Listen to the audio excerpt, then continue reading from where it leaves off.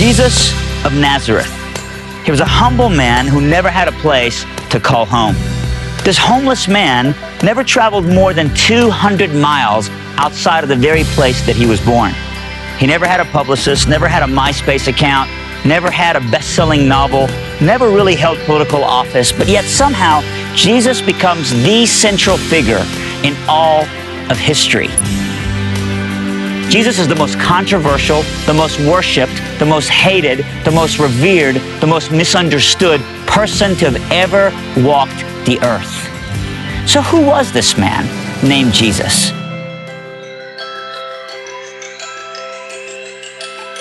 We're going to spend 4 sessions looking at some of the tough questions people have about Jesus. We'll take you to the place where Jesus actually lived and find the real Jesus of the Bible. Every time Jesus made an I am statement, he was claiming to be the God of this universe. Jesus says, I am the bread of life. Jesus says, I am living water. Jesus says, I am the light of the world. 2,000 years ago, Jesus walked on the water to his disciples right here in the Sea of Galilee. We know for a fact, this is exact, we know that Jesus was here on these very steps. Jesus Christ was beaten, he was crushed so that the blood could flow, and that by his wounds we can be healed. King Jesus will be here one day.